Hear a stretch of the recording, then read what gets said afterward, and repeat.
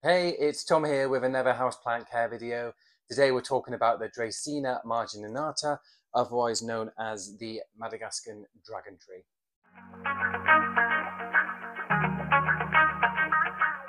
They're very easy, very simple to look after. They're pretty cheap as well in terms of houseplants. Not when they're this size, but when they're small, sometimes they're like £1 or $1 in some stores. They're small, but they're very cheap. They're very common, easy to propagate, which we'll cover later on in the video. But they're incredibly long-lived. This one here is actually, I would say, potentially my oldest houseplant, and I've had it for 20 years, maybe. Unfortunately, they don't look the best on camera because of angles and positioning of how I'm filming. What I do is I insert some footage so you can have a look at what they look like, maybe from a distance, that kind of thing. So yes, you can see them. They're very easy, really adaptable houseplants, and just quite interesting how they grow as well. I really like them. I definitely recommend them to new people to houseplants. And even if you're an expert and you know a lot about houseplants as it is, I still think they can fit into a lot of collections. Quite slow. Because these are such popular houseplants, there are a lot of cultivars and varieties available. I'd say potentially these two are possibly the most common ones you can get. This is classed as the original. I think it's. I'll put the names on the screen. I'm not sure. This is this one. I'll put down what it's called. And this one here is also quite popular as well. Again, I'll put the name.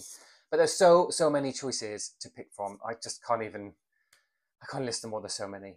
If you go to a garden centre, you'll see some of them have yellow leaves. The banding is really nice. Some of them have red, really like pinks. Really impressive. They're all roughly the same care requirements. There's nothing specifically different about the variety that you get. They don't need anything really different. Yeah, they're fantastic. There's one other kind of outlier, which is also within the species and genus, which is Dracaena Draco or something, or Tarzan it goes by sometimes, which is a little bit different. The leaves are wider and a bit thicker, and the stems are thicker as well. It's good. I've had that before. Unfortunately, it's died. Yeah. I blame my mum for that. But yeah, it's gone. So unfortunately, it has finished. They like it bright. That's what they want. They don't like full sun. Avoid midday sun. It's too much. Early morning sun's fine. Late evening's fine as well. No problems whatsoever. And you can, of course, have some shaded sun in the noon. Say set into your room and the blinds are down or something, and lights filtering through. That's all fine. They just don't like sitting in harsh, direct noon sunlight. It's too much. It burns it. It just doesn't look great. This one is grown in low light. They can deal with that. You just won't get much leaf growth basically. This one is in low light. It's slow growing now. This one's in more light and it's significantly bigger. From the footage you saw earlier, or maybe I'll put some more in here, I don't know, but you can see the difference in how they look. More light equals more growth and a healthier overall plant, but they can cope with lower light positions if necessary. In terms of water, they are quite thirsty plants, but they can cope with longer periods without watering. It's hard to describe, but basically, if you give them water, they will be very thirsty and they will be very grateful and they will guzzle it all up. But they can still cope quite well without it. What it most likely is the stems probably contain a lot of water, a bit like succulents. They can hold on to the water for quite a while. So they never really seem to suffer for long periods of time. You can let the entire soil dry out and they can cope with that for a few days. And then what you'll notice is the leaves, they kind of hold themselves upright, but when they're dehydrated, when they need water, they kind of flop a little bit. They kind of become a little bit washed out, a bit greyed maybe, and it's time to water at that point. That might not really answer the question. Basically, water them well. You can wait until the top couple of inches have dried out and then water them again. Or if necessary, you can wait until the entire pot of medium's dried out. As long as you water it a few days after that has happened, there shouldn't be any ill effects. Just be careful of overwatering because they are stem plants, cane plants. Sorry, they can take on a lot of water and they can just rot. The stems can literally just turn into mush. I've seen it happen many times. So just be cautious about how much you give it. They are thirsty plants, but let them dry out between waterings and you shouldn't have any problems. They can be fussy about humidity levels. They really want it high, really high humidity. And my house, I would say, is usually quite high, 60%, sometimes even 70 in a really humid day. And even then, they can still be fussy about it. They're very temperamental. But I feel like the brown tips are part of the plant. You just kind of grow to accept them. If they become really disfiguring, you can just snip them off. It's fine. And because the leaves are replaced every couple of years anyway, they completely renew all the leaves. Then they do eventually go, so it's not the end of the world. Really, really low humidity could cause problems with your plant, so you may need to be cautious in those scenarios. But otherwise, yeah, it probably won't be a problem for most people. These are tropical houseplants, so as you might expect, they do like it warm. But they will cope quite easily with cooler temperatures that most of us experience during the year. Yeah, what you'll notice, if the temperature drops, they'll be fine.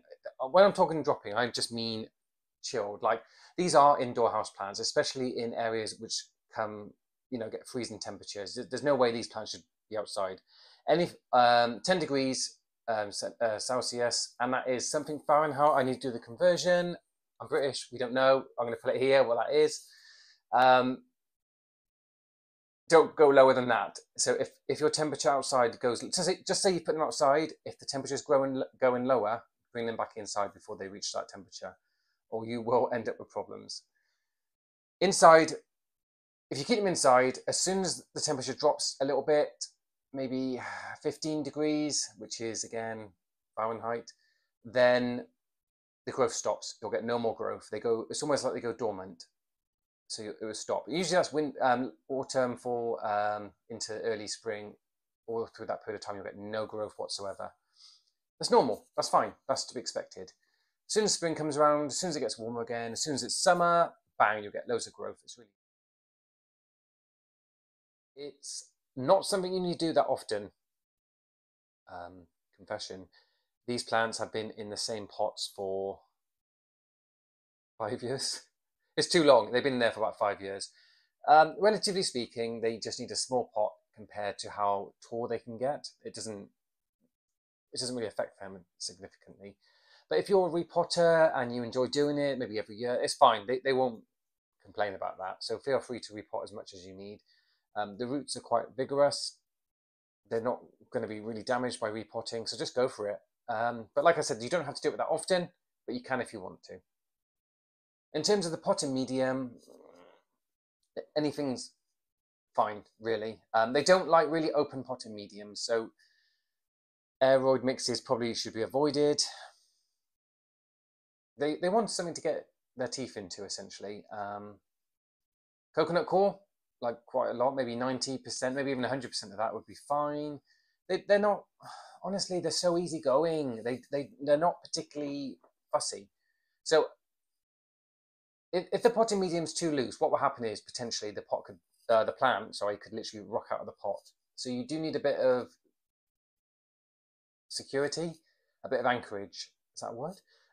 Where you want something that they can get their roots into and grip hold of. But if you have really porous, big, chunky mixes, it might not work like that. They can easily be pulled out. So I'd avoid those, but anything else is pretty much fair game. Here is how to propagate the dragon tree easily, and it is easy. How should we start? Which one should we do? The only way to do it really is through stem cuttings. You need to cut the stem. I will show you some videos of me doing it on a plant and demonstrating how to do it, but it's really straightforward. Essentially, what you want to do is cut the stem. Be brave, don't be scared. A lot of people are worried about this, and it can drastically change the look of your plant. So do be careful. Make sure, in the sense that only do it if you're happy that your plant is going to look radically different. But if it's, say, reached the ceiling, or it's just too tall or out of control, or you just want more of these plants, then do it. It's a very high chance of success. So you take the cutting. You would then have two options. You can either plant it directly into soil, try and use something similar to what the parent plant was growing in, because you know that it works, if you know what I mean. You can put it straight into soil and off you go. If you are nervous or you want an extra safety measure, you can use water propagation. And it just involves you popping it into a little vase of water and crossing your fingers. No, I'm joking. There's no need to cross your fingers. There is a good chance of it working. I did this propagation cutting in winter, the worst possible time of the year to actually propagate plants, in my opinion, due to how cold it tends to be and how little light there is. But look, here we go. The roots, it's fine. It's, you know, it's very reliable. It's very, very, very reliable that it's going to root, basically, which is what you want. Leave it in this jar. It's already time now. This has been ready for a long time. It's just taken me a while to shoot this video in terms of getting around to it. But I could have put this into soil weeks ago. I'm going to do it now. But as you can see, the roots are huge. They're lifting outside of the vase. It's pushed the stem cutting out of the vase itself. That was actually in, touching the bottom when I first put it in. And now look, it's literally pushing itself out, reaching outwards. Those tap roots, like I mentioned earlier, can be quite strong. So yeah, it's time to put it into soil. I mentioned earlier in my video that the dragon tree is a false palm, which means that it's hard to describe, but basically the stem will get longer and longer and longer, and on the stems you'll see where the leaves used to be, that it feels rough if you've ever run your fingers along them. And there were leaves there, which the plant has removed. So a lot of people will say, "I got your leaves, Tom. All my leaves are coming off the plant." And sometimes they send me photos, and they, at the base of the plant, there might be 20 leaves on the collapse. It looks like there's a problem happening, but it's okay. In most cases, anyway, it's normal. As long as it's the oldest leaves that are going yellow and falling off, and it can happen a lot in a very short space of time. You could literally be pulling off 3 or 4 leaves a day for a couple of weeks. It can be quite scary. It looks like something's happened, but it's normal. So pests can be a problem with these plants. I've only had really one experience, and that was quite a few years ago now, and that was with mealybugs. But mealybugs, aphids, all those type of things can be a problem. A lot of people on our website will comment in the comments just to say they'll upload photos. I'll put some up so you can have a look. They are a problem for some people. The best way to do is to treat them. You need to get them treated. They can devastate the plant if you allow them to exist and carry on damaging your plant. So do get rid of them. Insecticide soap, neem oil can all help. Also, because there isn't a huge amount of foliage, sometimes just manually sort of dislodging them, picking them off, can do a massive amount of benefit to the plant. So just get rid of them. Don't allow them to go unchecked, because they can do serious damage in the long term. So I think that's it for this houseplant. As I've covered already, they can be very long-lived. So I am expecting people to tell me in the comments that they have plants that they've had for decades and they have me beat. Looking forward to hearing that. I want to hear about your experiences, share your tips. Any further questions, just put them below and I will respond. And that's it. So thank you very much for watching today. Thank you for, if you've made it to the end, thank you very much for that. And yeah, I'll see you in the next video.